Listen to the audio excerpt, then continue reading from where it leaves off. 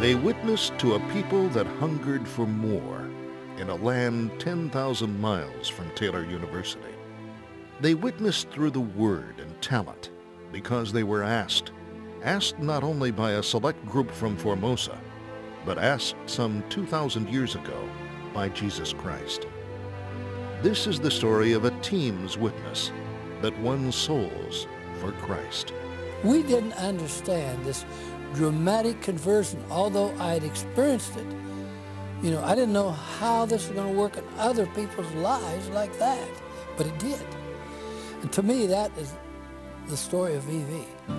They were a hard-working family, a good family, but during the years of Don's junior high and high school, for some reason they didn't attend church. They had in earlier years, but not in those years that were very vital, I think, in his life. And he was kind of a rough character, I would say. I meet people here, in fact, next door is a lady that knew him from Selma when he was a student, and they all respected him and admired him for his basketball ability and his outgoing personality, but they all said he was somewhat of a character. I saw Don Odle play basketball when I was a 7th grader. That's what the huge impact he had on me, just from watching him play basketball. He was exciting. He was different. And I thought, I'd like to be that way. And I never could be that way, but I sure wanted to be, because he was such a dynamic athlete. In 1951, a small international fellowship of Christians met and prayed, "Lord, how can we share the gospel in our land?" At the same time, Madame Chiang Kai-shek and her Women's Prayer Group prayed for wisdom to reach the demoralized nationalist Chinese military. Dick Hillis, Overseas Crusades missionary, prayed for an open door into Taiwan's cities and schools. Colonel Paul Mao prayed that the Lord would multiply this Christian witness among Army, Navy, and government leaders. The result was a 10,000-mile telephone call to Coach Don Odle at Taylor University. Coach Odle was asked to consider the idea of bringing a basketball team to Taiwan for the express purpose of spreading the good word through basketball. It didn't take long for Coach Odle and his wife Bonnie to agree. Dick Hillis called Don Odle and asked if he could take a team out there. And Madame Chiang Kai-shek, the president's wife, had a prayer group there, and they were the ones that gave an official invitation for our team to go to Taiwan. I got a phone call from Odle, and he asked me if I would consider and even pray about being on that team. And I said, well, Don, there are some things in life you don't even need to pray about. I know that it's God's will that I join the team. The 1952 Venture for Victory team was comprised of Taylor basketball players Don Granitz, Jack Jackson, Howie Habecker, Johnny Nelson, Norm Holmskog, and Bud Schaefer, Wheaton College All-American. Coached by Odle, the first trip abroad provided the team with continuous opportunities to present their faith in Jesus Christ throughout the Orient.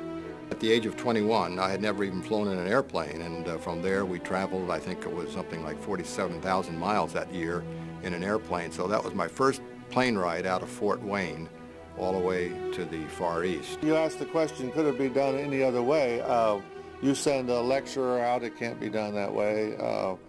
Send an artist out, you might draw a certain kind of a crowd, but only a certain kind, and only so many in the audience and so forth. I think maybe the most impressive part of that was the way they came to the games. It didn't matter whether it was in the Olympic Stadium, in Rizal Stadium in Philippines, in any of the major stadiums, or just one of the barrios where they just put up 2 baskets. People just came. They loved basketball. And throughout the Orient, they love it. It was really a most magnificent experience.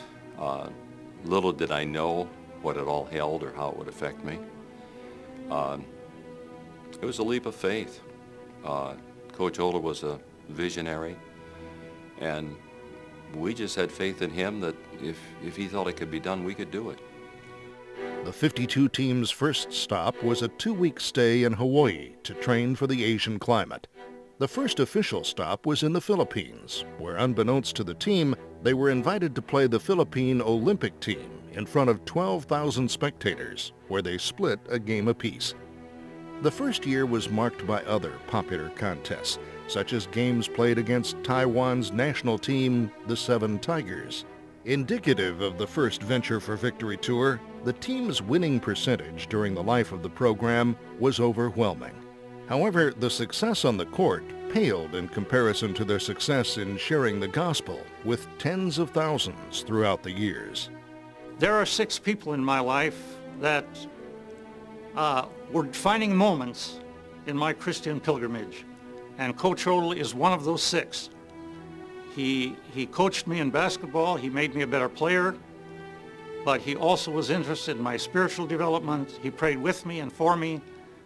At the halftime or at the end of the game, we'd have a chance, us college guys, to open the Bible and share our testimony and some verses of Scripture, and flocked around with these young men and women, all from all over the Orient. And that was a huge impression on my life, that a Christian in sports could share his faith to those that love that sport. That we were able to get in front of a group of which they would listen, and it would be translated of what Jesus Christ meant to me as a young person, and what I felt that I wanted to be in my ministry, but more so also in my dedication to wherever I am, to be active for the Lord, and especially being involved with young people. When Venture for Victory was created, little to no other sports evangelism programs existed. Today, there are literally hundreds worldwide. Don Odell and his teams were out front, blazing a trail in distant lands, spreading the gospel through the talents they possessed.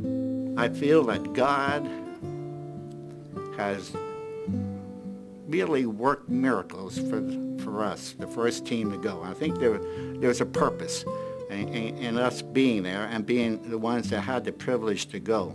When he played basketball, he was known for the fast break. He would be the first one down to hit the basket.